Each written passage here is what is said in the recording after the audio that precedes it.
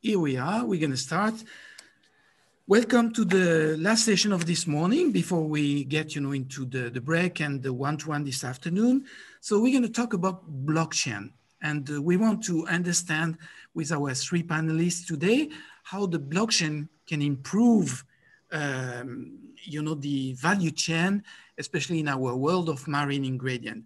So I'm going to ask you, gentlemen, to make a short introduction. Tell us who you are, where do you come from, what your company is doing. And we're going to start UK first with Francisco. Hey.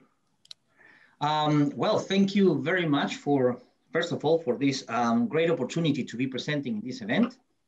My name is Francisco Aldon. I am a Peruvian by birth and born and raised in Peru. But I'm based in London, in the UK for already more than 13 years, around that. And I am currently the CEO of Maintrust. Maintrust is the third-party business-to-business certification program for the marine ingredients. What we do is basically this certification program allows fish meal producers, producer of marine ingredients, fish meal, fish oil, for example, and processors. These are storage facilities, trading, fish oil refining, to demonstrate a commitment towards responsible sourcing and production. That's in a nutshell what we are. Okay, perfect. Harald, can you introduce yourself? Yes, thank you. Thank you for inviting us, or me. My name is Harald Hernæs. I work for Lerøy Seafood as a sales and distribution manager Europe, which means that I try to assist and follow up our downstream activities in Europe, notably France and Netherlands, with whatever they require throughout from our value chain. Excellent. Then Erik.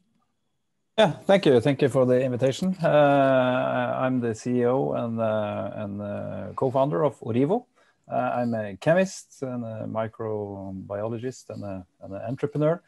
In ORIVO, we provide what we call evidence-based transparency to the marine ingredient industry. We have developed a set of revolutionary technologies able to laboratory test and verify species and geographic origin of marine products such as omega-3 supplements, seafood, pet food, aquaculture feed, and so on. So companies use us either as an internal analytical tool to verify the ingredients they use, or externally as a certification and a proof of origin and authenticity of their products, either as a logo on products, like the background is ruining that. Anyway, yes, that's us. Excellent. So blockchain. When you say blockchain, it's like, people think about, cryptocurrency, finance. But today, the topic is slightly different. We want to talk about marine ingredients and blockchain. And so to explain to our audience what we're talking about, I would like, Francisco to give his definition of how we can see, the blockchain in our marine ingredient context. Okay. Well, first of all, it's just the understanding of blockchain, what it is that it's, and we see it basically as a tool that will allow digital records of transactions to be stored in a way, like in blocks, and these blocks are all linked together to a single list. This will allow them to be immutable, decentralized. They're complex, secure and confidential because they use encryption and cryptocurrency, and it has all of those. It's being linked to cryptocurrency, as you mentioned, but the tool, the effective, the blockchain point of it, it has a great potential. It has a great potential. I'm not saying it's the only one, and I cluster all of this as innovative traceability. Okay, so it has a great potential to bring a robust and transparent traceability to the industry. In this way, with this information, we'll reduce also the risk of using IUU material into the production of ingredients.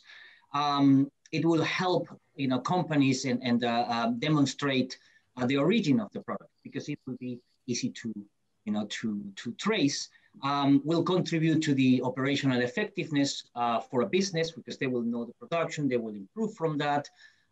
It will facilitate the data flow on transactions, in a transporting manner, because it's decentralized. It will use different entry points. However, this, as I see it, is still a concept that it's still a bit far to reach if we look into the concept of marine ingredients in a global scale, because the operations, this is due to the nature of the activities that it has, the marine ingredient production and the trading itself, that involve different parts of the world. Some of those parts of the world will be more advanced than the other ones, will have better means. So it's a great tool. So, and thank you for this, explanation. So, well, we understand that, you're the specialist for the certification. We have Svein Erik for the traceability, and we have one big company that is also one customer of your services, and that will run, to implement, this processing and this blockchain concept. So my second question will be more to Harald. As a big company, what would be your definition of the blockchain use in the marine ingredient world? That's a good question. I'm not sure I can define the blockchain for the marine ingredient, but I can talk a little bit about what we have done in our company, talking more about traceability, because that's what we're really talking about here. Blockchain is a technology, but what we aim to achieve is traceability. And we have a goal to be on the forefront of traceability, forefront in the seafood industry on traceability and extended traceability tracking. I'd say we launched our first traceability system called FishTrack back in 2002,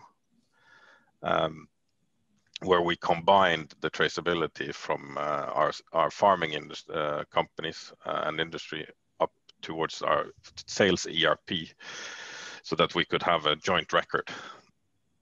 By that, we were able then to, let's say, for our BtoB customer, to provide them with a login to our system, and then could download the complete product CV from this, and this we're still doing today.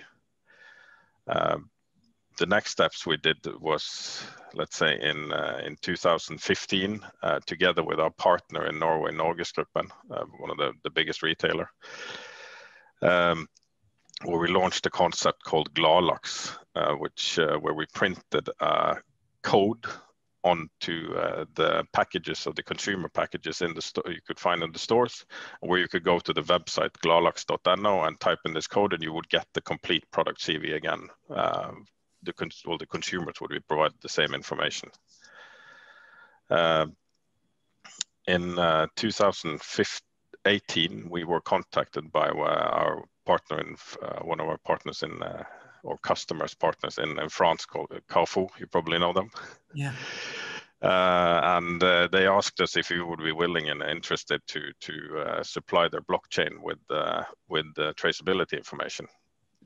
So we started then, and we launched in January 2020, where you could then, for the first time, find our products, certain Carrefour products in the stores with a QR code, a dynamic QR code that you could scan with your phone, and then have the full traceability of the product at your hand, seeing where it came from, where the eggs were hatched, where it was transferred to the sea, and when it was slaughtered and packaged in our factories in France.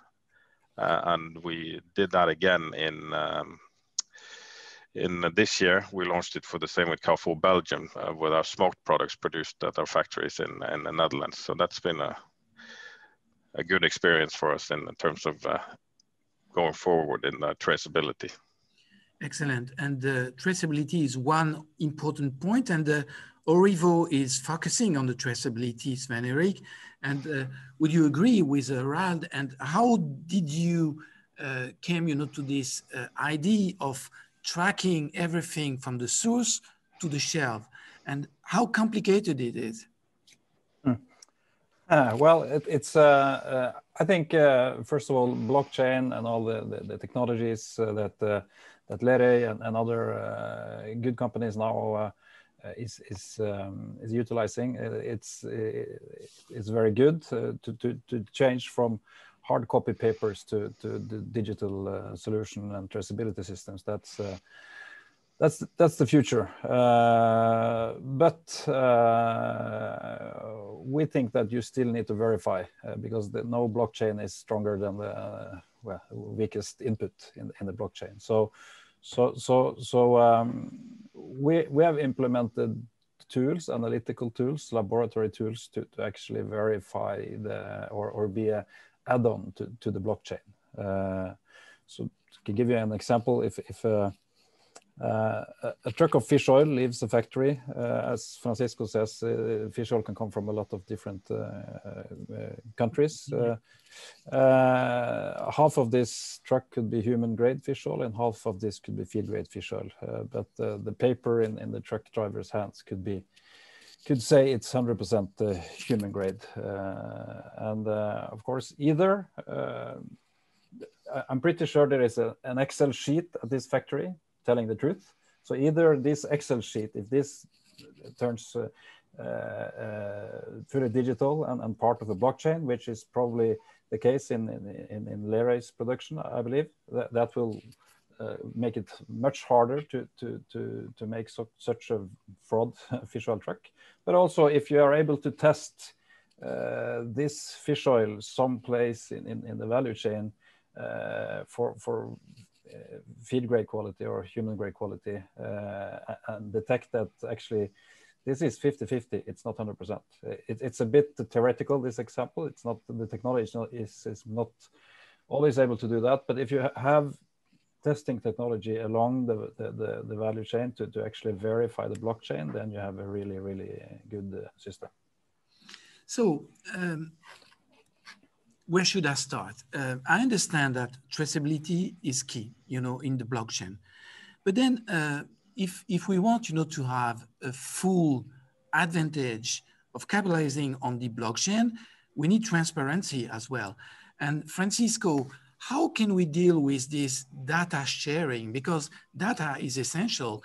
How we can collect the data, share the data, because there's also some commercial aspect, competition aspect. So how can we be open, and use this data in full transparency to adapt the blockchain and improve, the processing between, the origin of the product to the customer? Well, yeah, I mean, there is a lot of work that what you just mentioned, it can be dealt with, cryptography and all of these, points that mentioned before, which makes a complex encryption and stuff like that. That part can be implemented into the blockchain to create this confidentiality. So people will have a key and a special key that will only be able to see the data that it should be looking. So that it's great, but in order to achieve this, to get into this, as you mentioned, it is very important to understand the data. Where is the data come from? What is the actual flow of this data? How we are, what, where, how, who, what data, where are we going to find this data? How are we going to input this data? What is the format of this data? It is paper or not? Who will put the data in all these different parts of the value chain? Are the definitions between the countries that they have in certain key data elements, for example, the same? That's why the GDST has made this list of KDEs to try to simplify the definitions. The understanding of traceability. So, I mean, the cryptography, the complexity of the blockchain will allow this confidentiality, but to make it work, to make it work properly, we need to make it accessible, but this accessibility needs to start with teaching the basics of this, the basics of what it is, the data that it needs to be used, what is the information, the basic knowledge for this to work.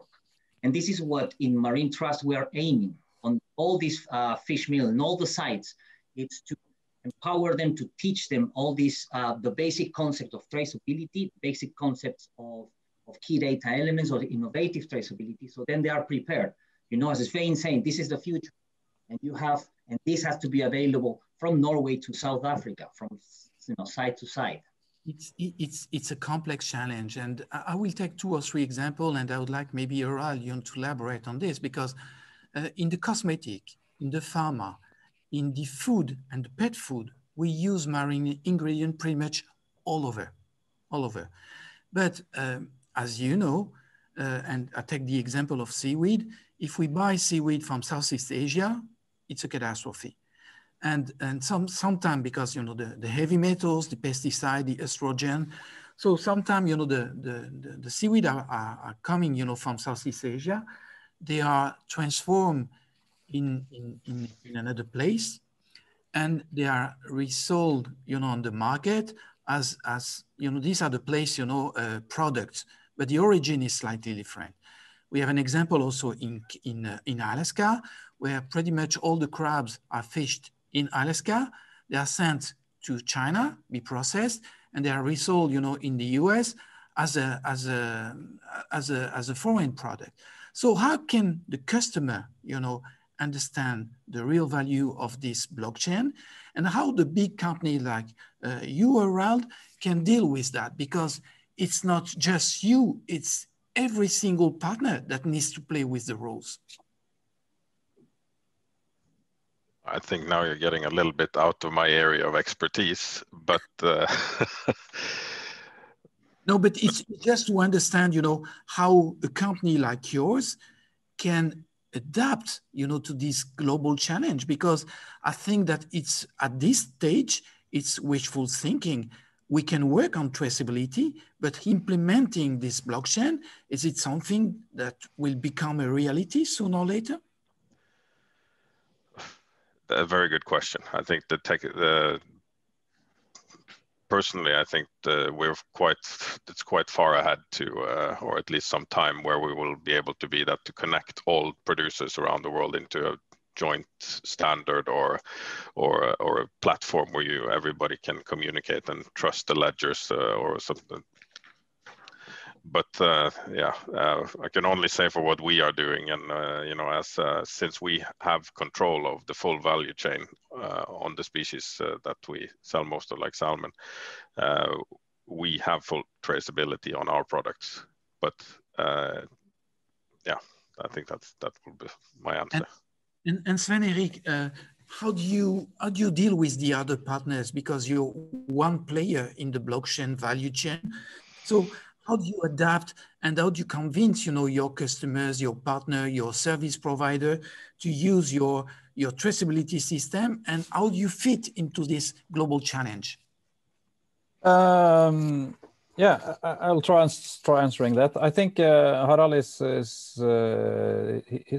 his point is that he has his blockchain, and he controls his more or less the full value chain. But as an example, and I think that our clients, they will always own the blockchain. I think Harald is correct. There will universal governmental or EU driven big system database that controls everything. That's far ahead. But Lerøy has a very good blockchain. They have probably a lot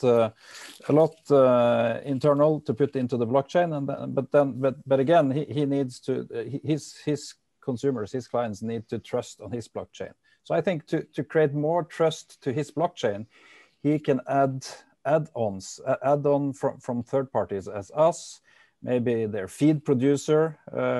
We work with BioMarine now, helping them with their blockchain to connect blockchains together. I think that will give more credibility to the blockchain that Harald owns, to give third-party evidence or credibility to that blockchain. That could be something to okay. And Harald, coming back to you, and I understand that it's complicated, and I don't see that happening, and I agree with you. global, blockchain for the seafood industry or even for the marine ingredient. It's a dream situation, and we wish one day we can reach to that. But now let's focus on each customer and each client, partnership. So how do you see and how do you anticipate the customer reaction if we implement more automation and transparency in this entire value chain? So I'm going to the supermarket, I buy your salmon, and I pass, these funny tools that many apps, can tell you what you buy. How do you see and how do you anticipate, this reaction from the customers? I think it's generally positive, but from our experience, when we launched, like I talked about before, in 2015, the Gladlaks, what we saw is that I think some consumers maybe did it once, they saw it worked, and then they never tried it again. But the main issue we had, I think, with that one is that it was too complicated. It was when showing the customer basically the same information we gave to our BtoB customers, which has a quality department able to read it. It was overkill on the information. Our consumer, or maybe our customers, they didn't have the necessary knowledge to interpret the information. So therefore, they probably tried it maybe once or twice, and then it was neat, but not really something that they knew how to use. Therefore, I think what we did now with Carrefour is much more interesting, where we adapted the information. We have some talking about what we're doing, how the salmon is being produced, with the dates of the important information for its consumer, which is basically where does my product come from. Mm-hmm. And that's what we're showing now together with them. So I think that is, I don't have any data from them because but I hope soon that I will get some more information from our partner like Carrefour to see how much is being used. Because I think the more you have to adapt the message in these blockchains or whatever traceability info you give to the final consumer, it needs to be interpretable by everyone. Yeah. Do you have in Norway this tool called Yuka? It's an app that is telling you if the product has a good scoring in terms of sustainability, in terms of natural ingredient. You have this type of apps in Norway? Not to my knowledge, no. No? Okay. I don't think so. Okay. That's important. And we'll come back to this in a few minutes. Francisco, so I understand that, and we eliminated the case of the global blockchain because it's going to be impossible to deal with all the partners, the clients, the confidentiality. So what will be the added value of a personalized database to help tracking the origin and improve the customer relationship? And what type of data will be essential for the customer to learn about the origin of the product? Okay. Okay. On your first point with regards to the global blockchain, this is if the ambitions is to have one blockchain that will connect everything. And in the case, it could be many different blockchains that from different companies, but the idea is to connect these companies that have their suppliers in another part of the world to teach them the actual knowledge of this. Now, with regards to what was your question was what key data elements or what elements we would need to use to for the consumer to. Well, it's normally the origin what they look for, but this will depend also on how far this consumer wants to go. With regards to what information, what are their expectations? As Harald mentioned, there sometimes will be too much information that it goes escape out of their reach. So there's normally about the origin of the species. In this case, for example, if the consumer wants to know about the salmon farming, the farm, it can connect from the farm the origin of the salmon to the consumer, and he can tell a story. The story about the origin, how this can be, and it can create, with communication, you can create the story of the actual farmer that story of the farmer, Norway, and how, which I saw this in another discussion about how blockchain can be used as a communication to engage with consumers. They will normally be looking for the origin to know if this fish or this product comes from, a reasonable place or a safe place.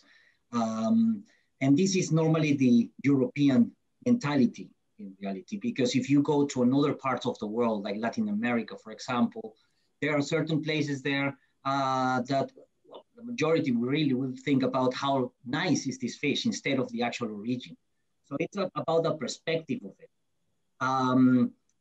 But yes, the main KDEs that I think it will be, and they will travel a lot, is normally the origin of that product, the origin of the product, where it comes from. That is the main thing. And then it just allowing how to travel that and tell the story. Okay, so I understand that, from what you all said, there is a demand, from the customer to get more transparency and more traceability, that's for sure. Do you think that if EU, US, North America, China get into regulation, it will be a good thing for the customer relationship? And with this, I would say, new regulation about the traceability will impose standards to the industry that will be doable. Maybe, Harald, you can answer this one. Well, I think, since what I've said previously is we control our whole value chain. So yes, I think for us, we are ready. We are already doing it today. For smaller producers, I think there's a longer way to go. And if you only control one part of the value chain from let's say you're just producing one part in the value chain, you need outside help. Or some regulations or rules or common platform to connect you to the rest of the value chain. Mm-hmm. And Svein, Erik, when to bounce on this answer, when you're a final customer, you go to the supermarket, you look at the sticker on the packaging, and do you think that your traceability system can help to improve the choice of the customer, and what do we need to do, to get, to that point? Yeah, yes, I think we can help. Of course, I have to answer that. But I think supermarket is one thing. I think we also need to see some trends here. Of course, salmon fillet, probably most of that is sold through supermarkets, but I think more and more is sold online of other type of products, for instance, dietary supplements. So the value of a logo during this 5 seconds time span at the retail shelf, that's one thing. Another thing is earlier here we had the guy from telling about TikTok. They use now TikTok to influence their clients. So I think EU regulation, as Harald says, the whole industry it's not ready, and it's a big thing. But consumers will demand this, and it's Ragnhild said it's all about storytelling. So I think we have the possibilities now to tell more through a QR code on a product and things like that, not only these certification logos. So it's all about communicating and differentiating. And I think the blockchain and the information available and the capacity of requiring information through a single app or things like that is a lot easier now. So it's that's the way the consumer will decide, I think, and the consumer and good companies as Lerøy will be ahead of regulations every day, I think. So it's a matter of them trying to translate all this into something other than the Glalax story, as you say, with too much technical things. You have to take the consumer on a virtual journey to the west coast of Norway. And I think that there are two different parts, in this in marine ingredient side, the fresh products, which are very important in terms of traceability and getting the right information. But after, for the marine ingredients, you have the feed, the food, the nutraceutical, the cosmetic, and the traceability is more, I would say, manageable, because you have the ingredient, where the ingredient comes from, how it has been processed. And at each step, I think that there is a marker that you can track and give, the final information to the customer. But for the fresh product, it's really, and we see the emergence of platform like Roser, which is, dealing, the fresh fish, from the fisherman directly, to the end user customer. So do you think that with this deployment of new technology, it will be easier for you to keep the ends, from the farm through all the network, towards the direct shell? And how do you anticipate, the needs from the different, I would say, service provider at each step, and what you need, to improve or need to implement to be able to deliver the final product in due time? Who would like, to answer this question? Maybe Francisco? Okay, there were quite a few questions in there. Can you?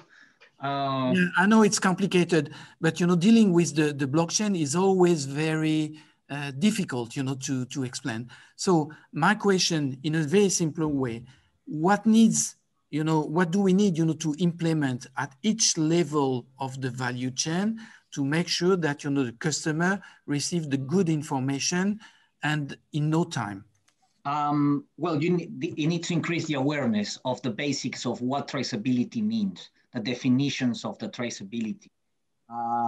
Need to provide education to the people that are dealing with that product to be able to understand which data is important for the objective that the business want to use the data. And also, it's just basically to automatize, like bringing people to bringing them outside of their comfort zone. A lot of fishermen, and they always say, well, I always done it like this. I always use paper, but this time now to move on, to try to show them, to teach them the ways of how to do it. So I think in order to provide to the customer with a good product, you need to have first people working on it, behind it, to have and understand the process. So you need to look after the supply chain information and what the actors within the supply chain understand of it, and if everybody understands your objectives. Okay. There is a new EU taxonomy regulation requirement that is coming soon. Do you think that the blockchain technology can help in meeting these requirements? Would like to answer this question. Maybe Svein? Yeah, I'm not don't know this EU regulation in detail too much, but of course, yes, it will help. But as we already have discussed, I think it's very hard for all parts of the value chain to adapt to this and so I think maybe to have certain control points, so you can start in one end, of course, for instance, organic, non-organic. If you want to be able to put organic on your salmon fillet, you need to, again, for us, we are developing a test to actually verify this. That's far easier than having all parts of the value chain to put organic metadata into the blockchain. It's as easy as at the end, you need to show third-party tests proving this is organic or not.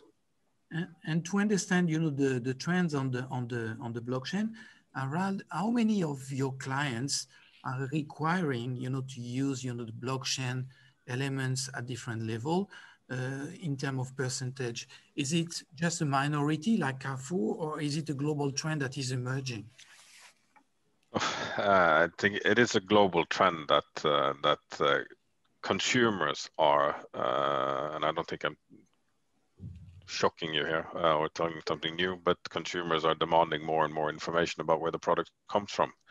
That is again translated to or communicated to the point of sale, which is usually a retailer. That again puts requirements on us as a supplier. So Carrefour has been ahead of the pack, probably. I can say that. But we see more and more of our customers requiring traceability data. It doesn't mean necessarily a blockchain. It means that and it depends on what they're going to use it for. It can be for reception of goods, not necessarily to print the QR code on the product they have or something like that, but to make sure that they have can automatically receive the goods in their ERP systems. So yes, I think we do get more and more demands for traceability data.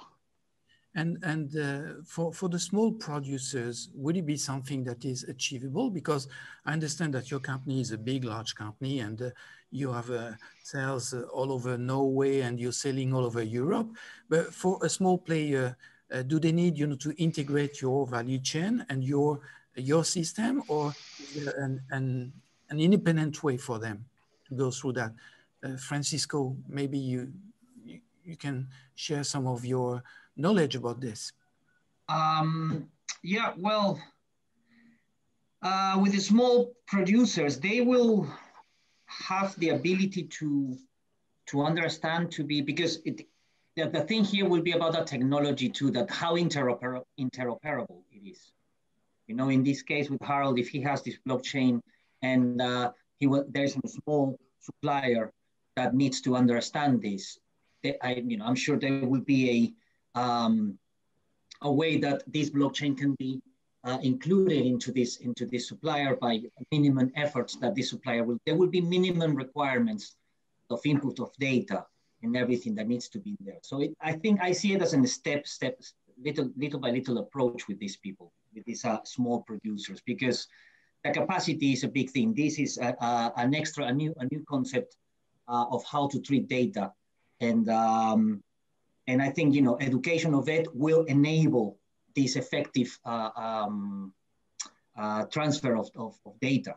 We can have verification, extra verification, we can have that, but if the people that are using the data, putting the data, don't understand what the data means, then that's a big problem and may not be effective. So it's how I think by education and including and giving them a good show of how it works and the importance of it, I'm sure they will shift their priorities towards that, because it's also about what priorities the company will have. Yeah, and I think that the regulatory bodies, will impose in a few years, these standards. So what do you see, and how do you anticipate, the demand, especially from the European agencies in terms of traceability and quality control? Svein, have you been working with the European authority already on this issue? No, not really. We have tried working on the European pharmacopy regulations, more on chemical testing level, but on not really. And Harald, at your level, do you have a channel of communication with EU bodies in terms of regulation, control, traceability? And how do you cooperate, with these agencies, to prepare the future regulation that sooner or later will come to life? That I don't know. I'm not sure. We are regularly contacted by different authorities to share information on some level, EU authorities also, but that's not something that I deal with, and I can't answer that directly. I think Pierre, companies as Maintrust and IFO and GoEd and all these organizations, that would be the channel to influence authorities. So they deal with the companies on one side, they talk, to the European authorities, and they try to adapt the strategy to fit, in the best way, the requirement from the industry. Is that correct? Mm-hmm. Yeah, well, we looked at the regulations that that exist in the area to try to to take the relevant points and to adapt them, to serve, like the standard will serve as a tool to comply with those regulations, within the realistic points. And my last question, because we're talking about a global market, and some of the origin is questionable, especially when we mentioned the quality of water in Southeast Asia. So do you think that we need to push forward at global level to get this type of regulation and implement blockchain? Or would it be business as usual, and company like Lerøy that can implement that will continue to improve the traceability, and nothing will be done for the small ones? Who would like to answer on this one? I don't think, not necessarily blockchain. It will be traceability, concept of traceability, innovative traceability. I think that will be So this is the requirement from the customer. This is the type of product that you're trying to implement. And this is the type of requirement also that the large companies and your customers such as Carrefour, Harald, are requiring. Are we okay on this, or is there another way? Sorry, could you repeat the question? I was wondering, if we need to work together to get, into this value chain and traceability, or do you think that, the independent way that is more focused on the development of each company will be something that we can envisage in the future? Because what you're doing is well, and you control, the entire process of traceability with your customer, but also with your service provider. Is there a need for you to get, into this global traceability, I'd say, way of thinking? It's a good question. I'm not sure I have a quick answer for that. I think focus in general on traceability and food safety, I think also comes to mind.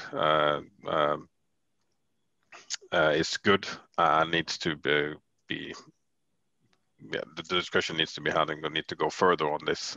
But whether or not we need to be part of a global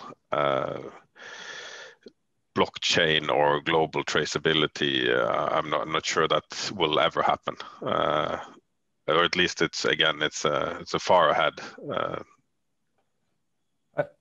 I think that the consumer needs, when Harald has put so much effort into creating traceability into his product and securing that this is a good and safe product, the consumer needs to know that it is actually Harald's product she or he is consuming. I think that's maybe where we need to start, because that happens in the value chain. There will always be dishonest players wanting to take part of Harald's price premium and sell products under his label, which is not. So at that point, I think regulation can help a lot to get combined with the detection technologies as we are introducing. Francisco, to conclude, because you want to say something, but maybe you can wrap up, because it's a complex, topic, and we understand that nothing will be easy. Even from the customer point of view, well, they want fresh product, they want to trace the origin, but the route down this performance is still long. So maybe you can comment on the last question and tell us what will be the next step from your point of view. Next step, collaboration. You know, one of the main points is whether the blockchain or the traceability is small or big. They will have to be collaboration between all the players to have that thing working. And I think my point here to make this thing move forward is that it's implementing the knowledge of it, understanding of it, understanding of the concepts, the basic concepts, to pass them through to standardize the different definitions of it, so then it can be worked effectively, and that's what we are starting with in looking at the basics of the blockchain or innovative traceability, and try to spread the word, try to empower people with understanding of traceability, how important it is, and what the different elements that are involved, so then they can adapt to it. So it's basically everything starts with the knowledge, I think, and then afterwards you can start in building an investment in tools and stuff, but you need to know your stuff first in order to invest in this. Thank you very much, gentlemen. It has been complicated, to really get a consensus on what should be done, but I think that it's just the beginning of, this new blockchain development. I hope that we can follow the development in a very positive way in the next years or months to come. If we have any questions, from the audience, I will be happy, to connect you with the three panelists that might be, relevant for you to contact. And of course, this afternoon, I guess you have already booked your meetings, but feel free, to connect with them. This recording will be available on the website. I'm going to share the link with you. Thank you very much to our partner, NCE Blue Legacy, the cluster. Wenke, you heard the message loud and clear. You have a lot of work to do to implement the blockchain, and we count on you. So thank you very much, everybody. And we look forward, to reconnecting this afternoon at 2 sharp, for this first one-to-one meetings. Thank you very much and have a good day. Bye-bye. Thank you. Bye. Thank you. Bye. Bye-bye.